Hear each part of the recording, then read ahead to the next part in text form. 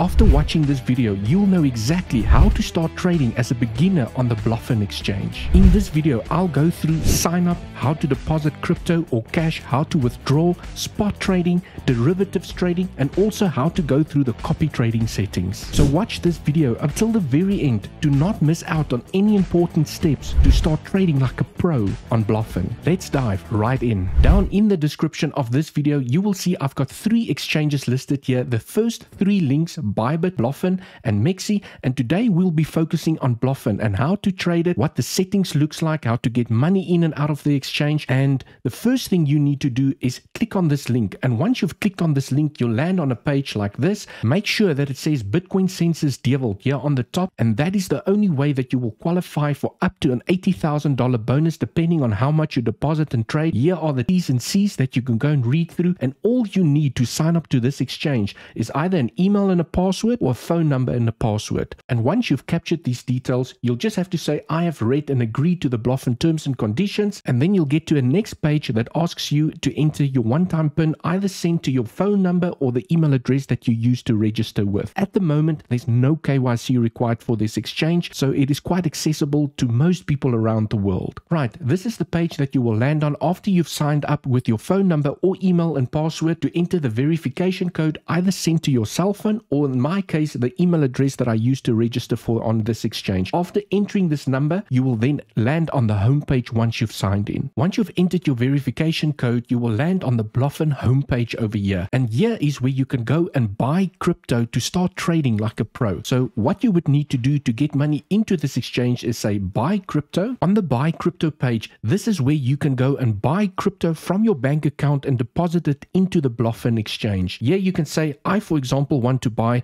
$1,000, and you can go and select your local currency, and then it will tell you how much you are going to receive. Okay, you can then, using the alchemy section over here, you can use Visa, MasterCard or Google Pay, and there's a couple of more options, Apple Pay, to then go and deposit money into this exchange. You will then receive USDT, which is a stable coin where you can then start trading. Another way to get money into the exchange, if you have money on an existing crypto wallet or another exchange, you can transfer money from that exchange into the Blofin exchange by going here onto the Assets tab. You'll see you have Overview and Funding. You want to go here, click on Funding, and here you will see I've got 0 USDT currently in this account. If I would like to deposit USDT into this account, I can then say deposit over here, and then here I can select from which coin to which coin I want to deposit. So if you have USDT in another exchange or in a crypto wallet or Bitcoin and Ethereum, you can go and select that coin over here, make sure that it's applicable, and then you can transfer the money from that platform into this platform with no hassle. Just remember that when you deposit money, make sure that you use the same network on Blofin and the same network on the other exchange or crypto wallet that you're transferring the money from. So if I'm transferring USDT over here from another wallet into this wallet, make sure that the networks that you select here correspond, because if the networks don't correspond, you might have an issue where the money doesn't appear in your wallet. So an important step not to miss out on. The one that I generally like to use is 𝗶𝟐20 over here, and the fees are quite low. So in order for me to transfer money from another exchange into this exchange, they will charge me $1 transaction fee. You can then select the network and you can use this address over here where you can copy it, or if it's from your phone, for example, you can take your phone and take a picture of the QR code over here, and then you can send money from that wallet or platform into this exchange. After you've then sent the money, it will then appear when you go back to Assets and Funding, and the coins with the biggest balances, like if you transferred USDT, it will appear first here with the available balance inside of it. Here you can see I've transferred $5,000 USDT into my funding account at the moment. Now, if I would like to start trading like spot trading, I would need to transfer this money out of my funding account into the relevant account that I wish to start doing trading from. So if I would like to do spot trading, you can click here on Transfer, and here you can see you've got your funding account and you've got whichever account you wish to start trading from. Okay, so if I'd like to do copy trading, I would need to transfer the money into the copy trading account. If I'd like to do earn account where I earn some interest on the money inside of my account, that's where I'd need to transfer it to. And then the spot account where I do normal 1-to-1 ratio trading only to the upside, where I can then do spot trading. For the purposes of this video, let's go do a little spot trading over here, and I will transfer $1,000 into my spot trading account, and you will say confirm, and you will see the money will then be transferred out of my funding account into my spot account. So when I go and click here on spot, or I can go to my assets and click on spot, either or, you will then see that I have $1,000 here to trade with inside of the spot account. Then to start doing spot trading, you will go here where it says spot over here. You will click on spot, and then it will open up the trading spot page over here, right? And it's very easy to get started. You will see it has a little buy and a sell feature over here. Also market, limit, and trigger. And for the purposes of this video, I will only go through market and limit over here, and then how much you want to buy. You can drag the slider up and down in terms of how much money you would like to deploy into a specific coin. You will then also see the default is here on the Bitcoin USDT pair. And let's say, for example, you want to go and buy Solana. You can either select it from this list, or you can go and search for your favorite altcoin inside of the list. And they have many altcoins here inside of this list to go and choose from. Okay, so let's go and buy a little bit of Solana. Once you've selected Solana, you will see that the symbol will appear over here, right? Then if you would like to go and buy a little bit of Solana, you will then say, I want to buy some Solana, and then market price is, it will offer it to you at the current market price, which means once you buy at the market price, it will immediately fill your position. Okay, if you select limit order, you can then go and type in at which price you would like to buy Solana. So if you would like to buy Solana cheaper and you believe the price is still going to fall a little bit from here, you can, for example, say, I want to go and buy Solana here at $150. And you can go and type in, I want to buy Solana at 150, right? How much Solana do you want to buy? Do you want to use 50% of your account, which is $500? Do you want to use 30%, and so forth, right? For the purposes of this video, let's say I want to use 50% and I'm going to use $500, and then you can go and say buy Solana, you confirm, okay, and then when the price hits $150, it will use $500 of the $1,000 to go and buy Solana for you, okay? And you will see that the order has been placed inside here where it says open orders, and it's ready to buy your Solana at $150. Okay, I'm just going to cancel it over here, right? Now it's cancelled the order successfully. Market buy means you are buying right now at the moment at the offered market price. So I can leave it here on market order, and I can say I want to buy $200 of Solana. I can say buy and then confirm the order, and you will see that it's just bought a nice little 200 bag of Solana for me. Always just remember that when you buy over here, when you say amount, okay, it will say 200, then you are buying 200 Solana and not 200 USD. When you say total, then it will change here to USDT. So when you type 200 USDT, it will then buy 200 USDT worth of Solana for you. When I then go here in the bottom where it says order history, when I select there, it will say, okay, there I've just bought the Solana that I've just filled at the moment at $200. And it will show me you've bought $200 and you got 1.297 Solana. Okay, and there's the order that I cancelled. If I would then like to sell my Solana because perhaps I've made some nice profits here to the upside, I will then go into the sell feature over here, make sure that it's set on USDT, and I can then go and sell all of the Solana that I've bought and click on sell. It will ask you to confirm. I confirm, and now I have sold all the Solana that I had. So very straightforward. You buy, you sell, market order to buy immediately or to sell immediately at the market price, limit order to set specific prices at where you want to buy and where you want to sell. And that's basically how the spot feature works. Next up, let's tackle the features trading over here. And like I've mentioned during the beginning, now I would like to transfer some cash into the features account. So sometimes you just have to swap these around by clicking the arrows at the bottom. So I want to transfer money from my funding account into my features account. So I'll just click this arrow. It will swap them around. It will tell me how much money I have available. And then I can go and say, I want to transfer $1,000 into my features account. Confirm. And then the money is deducted from my funding account and it's now inside my features account. So when I now go to features trading, the first option over here, I can click on features and it will now take me into the features trading platform. Now that I'm inside the features trading platform, it works very similar to the spot trading platform that I've just shown you. Here you can go and select the coins that you would like to trade. You can also go and search for whichever coin you would like to trade. So there's Rune, for example, or you can go and select from the list over here. For now, I'm just going to use Bitcoin over here, right? And here also very similar. The first thing you have to notice, and this is the biggest difference between a features account and a spot account. A spot account is you just buy at the current price, and it has a one-to-one relationship with, if Solana, for example, goes up by 10%, it means that you make 10% on how much you've bought. Features account is a little bit more different, where isolated basically means that if you are isolating a trade, it means that if that trade goes against you or you liquidate the account, only the money that you've opened up trading that specific coin will be liquidated or stopped out, for example. If you say cross margin over here, and personally I wouldn't recommend using this feature, but if you have multiple trades open at the same time trading different coins, and one of those trades goes really against you, it takes the money from your entire account to try and compensate for that loss over there. So you could have 5 winning trades and 1 massive losing trade that then liquidates your entire account regardless of the wins for the other coins that you have. So to keep it simple, I always like to keep it isolated. You say confirm, make sure that it's always isolated on there,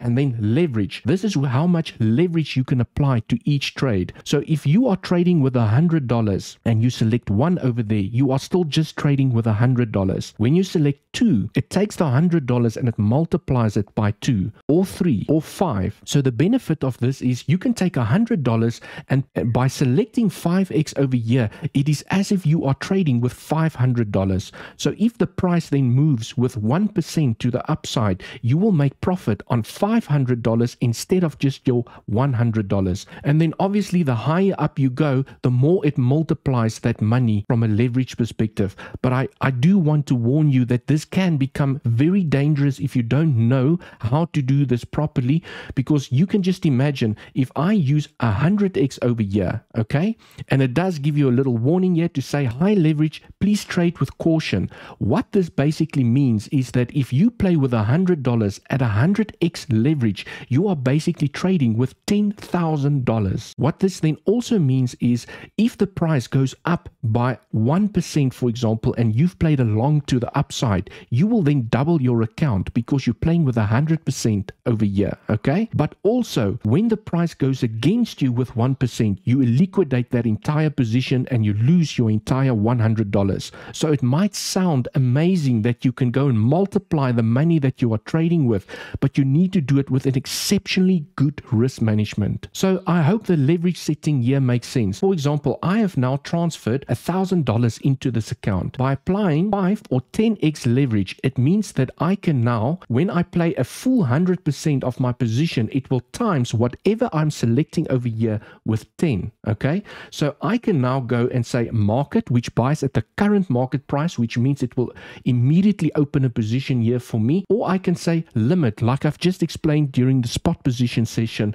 where you can buy in at specific prices that you are targeting. I like to use market order over here because I like to see the price movements and analyze the price and buy in exactly where I need to buy in and exit exactly where I need to exit. So let's go and place a trade over here. So if I open up a $100 position over here, I type in $100, okay, it will then open up a $1,000 position for me, because at times whatever I put in here by 10, okay, which means I get the upside, but I also need to be careful because the downside can also do a lot of damage. So I can then leave it on market here and I can go and buy along, or I can go and add a stop loss and a profit-taking area over here as well. So TP is for where you want to take profits, and SL is for where you want your stop loss to trigger. I generally like to add this in after I've put in the trade and not really before I put in the trade. Okay, so the way that I do is I leave this off for now. I will then go and buy or sell over here. Buy means I want to play the market to the upside. Sell means I want to play the market to the downside. So you can, the benefit of features trading is you can play the market to the up and to the downside and make profits. So with spot trading, you can only win when the market goes up. So what I've shown you now is the basic things to get started to start trading on features trading here on Blofin. Very simple, very easy. The last thing I would like to share with you is copy trading over here. And when I click here, you'll see a button that says copy trading. It will take me into the copy trading page. And then once you are inside the copy trading page, you will see that there are people that you can go and follow and copy their trades. And for the purposes of this video, I've shared with everyone that I'm going to start doing copy trading inside of here. So what you would need to do is go and search for me by clicking on this little search feature over here, and you'll say 𝗬𝗚𝘆𝗽, and then I will pop up over here. If you would then like to copy my trades, you would then click copy, and once you are on this page, it will give you a lot of details about myself. So if you would like to copy trade my trades, like I've said, you would need to transfer money into your copy trading account, and then you can go and follow the trades that I place. I just quickly want to share with you what are some of the settings you need to look out for. Okay, once you click here on the copy button next to me, it will bring up a page that looks like this. Let's start with a fixed amount first. You will see the total investment is the total amount that you would like to invest in the copy trading account. Okay, the cost per order is every time I open a trade, okay, it will only use this amount to place that trade with. So you could, for example, have a $1,000 account, but for every trade that I open, it will only use $100 of the $1,000, so that you don't risk all your capital during every single trade. And then you'll see here's a little advanced button, and if you click on that, it's very straightforward. Like it says over here, if the margin mode, if I select isolated or I select cross margin, it will copy whatever I'm doing here. But you can also manually set it to what you want to set it to, either cross or isolated. By leaving it here on the copy trader margin mode, it will just copy exactly what I'm doing when I'm executing the trades. Okay, then also just go back here to advanced.